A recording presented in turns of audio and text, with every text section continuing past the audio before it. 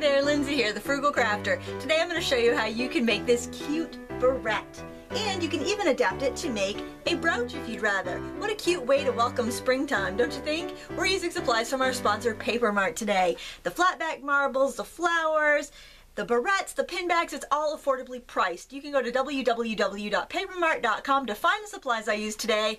And let's go to the table and I'll show you how to make it. Here are the supplies we're going to be using today. We're going to use these foam flowers from Paper Mart. You get a big bag when you order them. They're really pretty and nice. We're going to use acrylic paints. I recommend the folk art enamels if you have them, but if not, any acrylic paint will work. We're going to be using some glass flat back marbles. These are about $1 for a 16-ounce bag at Paper Mart. You're going to need some pin backs, also from Paper Mart, or barrettes if you prefer, and these are also again from Paper Mart, and they're great because you get a big bag and they're super cheap.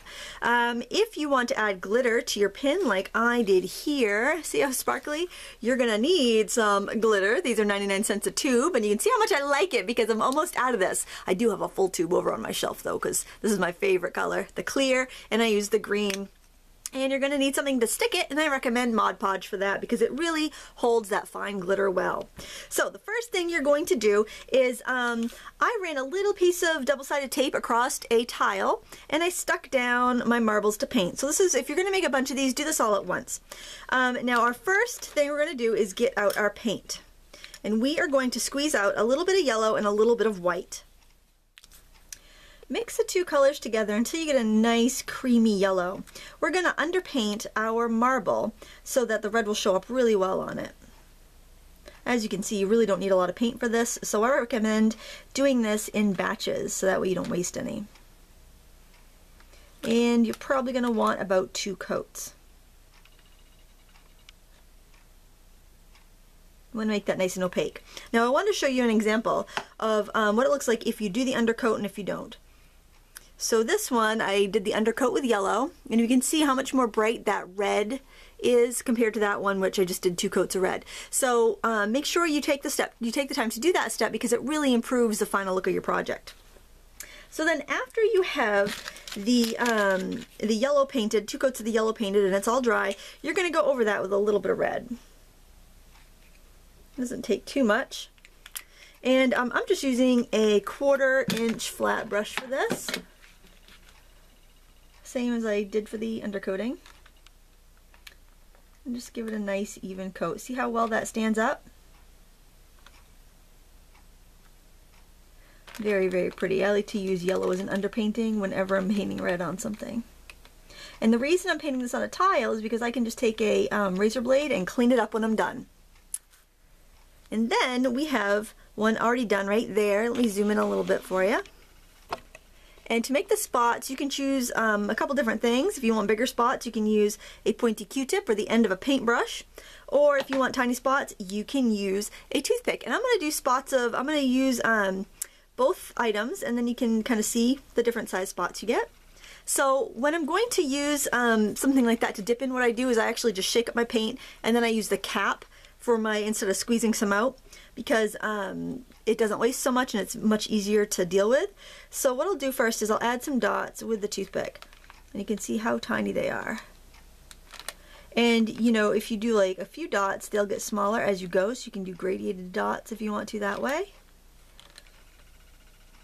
And the more paint you have on it, the bigger the dots will be. And now if I'll just go over a couple of the dots with the pointy Q-tip, and you can kind of see the difference. You do want to make sure you scrape off the excess, and then with a very steady hand, just kind of dot a few on. See, just makes a little bit bigger of a dot. And now for the eyeballs, what we're going to do is we are going to grab our white paint again. And again, I'm just going to open it up and use it from the cap top. And for the eyeballs, we're going to dot 2 dots of white. And I'll tip it here so you can see. 1, 2. See, they're tiny. You know, you could use googly eyes if you want some really cute ones for kids, because the googly eyes are adorable. They just look a little bit more sophisticated if we do the little dots of paint. And then I'm just going to dot underneath them with the black just to kind of give them a pupil. So what you end up with is kind of like a little, I'll hold it up So you can see. You end up with like a little half moon eye. Isn't that kind of cute? Alright, so here's one that I've already done. Right here, I use toothpick bumps on the back just for something different. And we're going to prepare our clip. So you want to make sure you get all your painty stuff out of the way so you don't, and put your caps on your paint so you don't accidentally spill anything. For today's example, I'm just going to do the barrette. So you'll notice when you open up your package of foam flowers that you get 6 kind of bundled together. So choose one you want to use. I like this one here on the front. It's nice and full. And just snip it about 1/4 of an inch from the bud. And then you're just want to fold over that wire. I like to do that just to make sure my flower is secure rather than cutting it too short. And then you're going to need your hot glue gun, and you're going to need one of these spring back clips. And of course, you know, you can do the do a pin if you prefer. And I like to open it up. That way, if I put too much glue on, I'm not going to glue the thing shut. Run a bead of glue. Actually, you know, it's a little bit easier if you just start with a little bit on the tip, because the flowers and leaves can be a little bit floppy and tricky to adhere. I just cut this flower out of some plain green craft felt. Very easy. I used a die cut, but if you don't have a die cut, you can just freehand a few flowers. Not a big deal. This die cut is by Sizzix if you want to find the exact one. And then what I like to do is kind of overlap my flowers so they you kind of get this nice nice full effect here.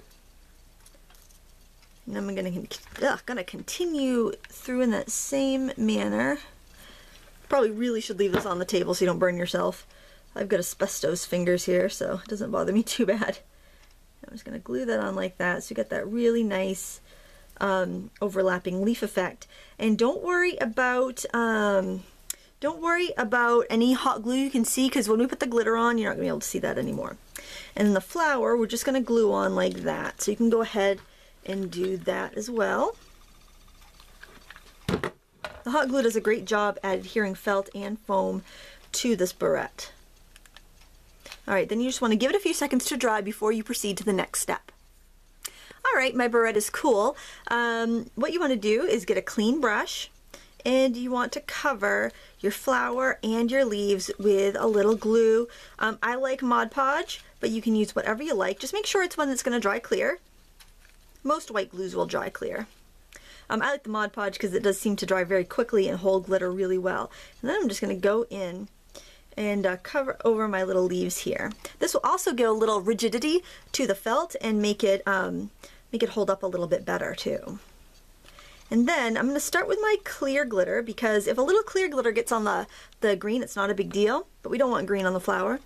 So I'm just going to start sprinkling. And the nice thing about the applicators here is that I don't waste a lot. A little bit comes out at a time, and I even let my kids use this glitter and my students, because they really can control it. I don't worry that they're going to dump a whole thing of glitter on the table or on the floor. It's just dispenses a little bit at a time. So that's all I have to waste, really. That's not bad. And then you can really just let this sit to dry for a few moments, and then we will finish it up. Alright, my piece is dry enough to add our little ladybug on, so what I'm going to do is very carefully put a little drop of hot glue there, and I kind of twirl the gun after I get my drop down so that I don't get any strings. And then I'm going to put my little ladybug right here in that glue and just kind of hold it for a second until it dries. Oops, I grabbed the one that wasn't as bright, but that's alright. It still looks very pretty. So really, that's all there is to it. I'll show you this one that is completely dry here, and I'll set that guy aside. So fun, so cute. Make them for yourself, make them for your kids. Have a great time with this. I hope you enjoyed this project. And if you want to see the supplies I used, you can visit our sponsor, Paper Mart. Find them online at www.papermart.com, where we make you look even better. Thanks so much for watching. Until next time, happy crafting.